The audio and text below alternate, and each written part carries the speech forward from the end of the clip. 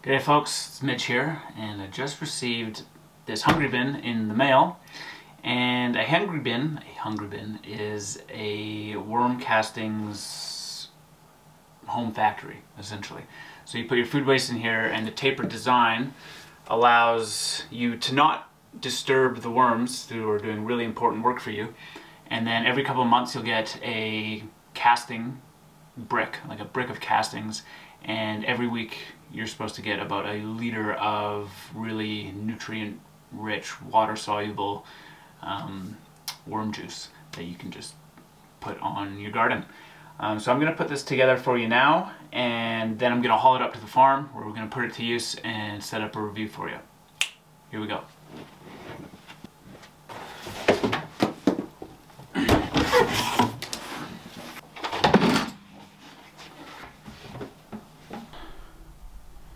Now I'm going to put it together.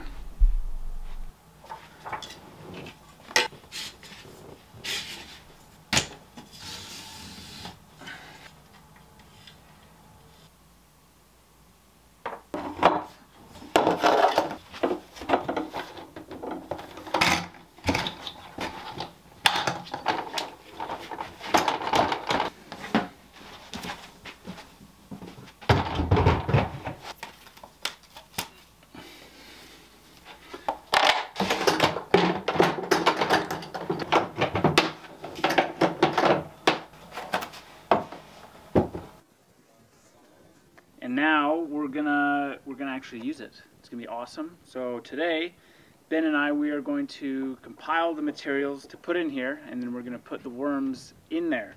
So as per the greentools.ca instructions, the bedding material is needed to settle the worms into their new home.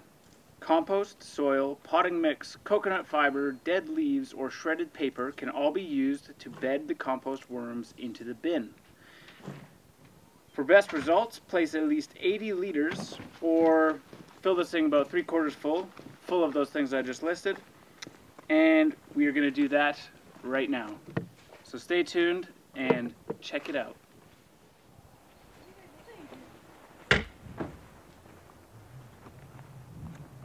Hello, didn't see you there. I've been collecting some materials for the Hungry Bin. Here we got some sawdust, freshly chipped from processing firewood with chainsaws all of yesterday. Oh yes, the dust of saw. The dust of saw. Here we got some soil from that big pile of soil right there into the Hungry Bin.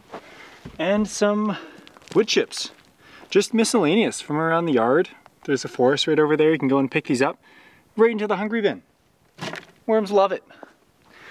And here is just a big bucket of all of those things mixed with some water, because worms kind of like it a bit damp, into the Hungry Bin.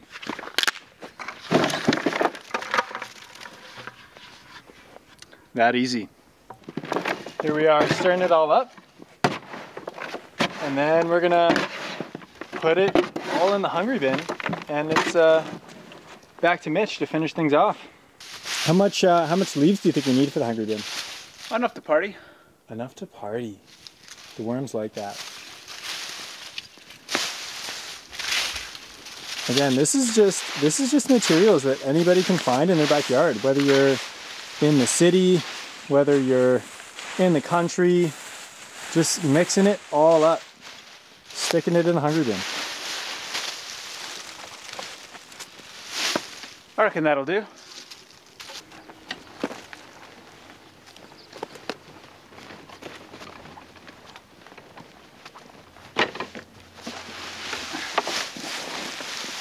Oh, I wish I was a worm. It smells delicious. All right.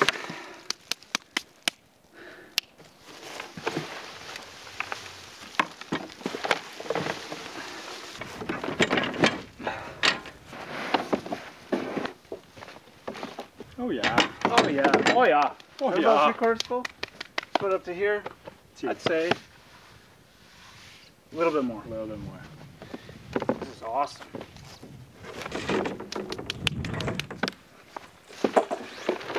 Oh yeah.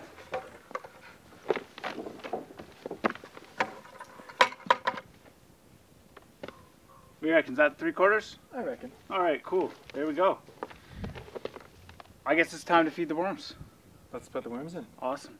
We are adding some moisture to the Hungry Bin. The worms like it slightly moist, not too dry, so we're here to give them the perfect home. All right, let's do it.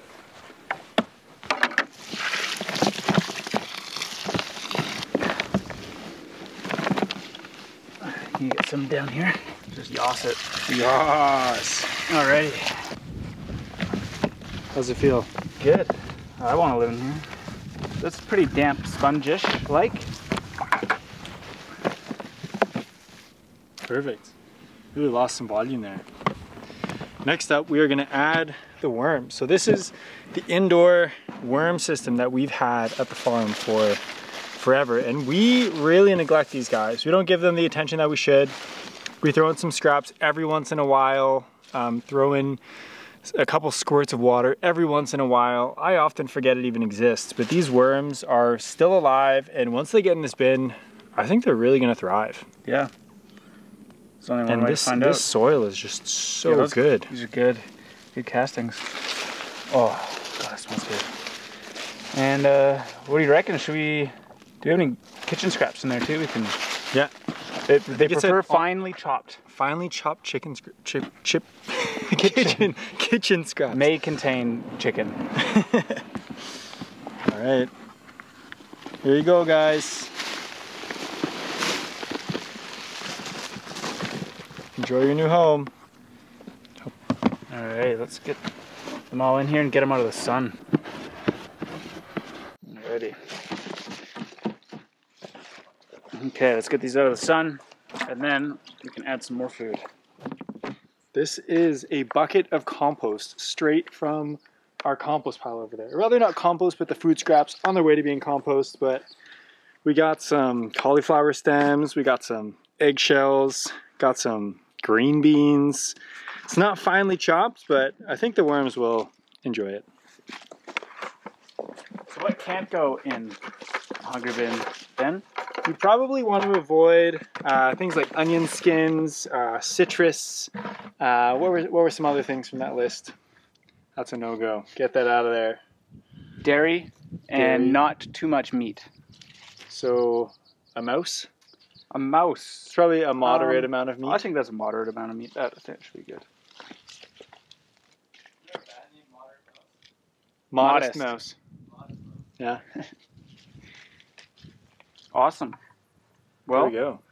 Let's put this back in a nice shady spot so it doesn't get heated up, and we can check back tomorrow. Voila. Cool.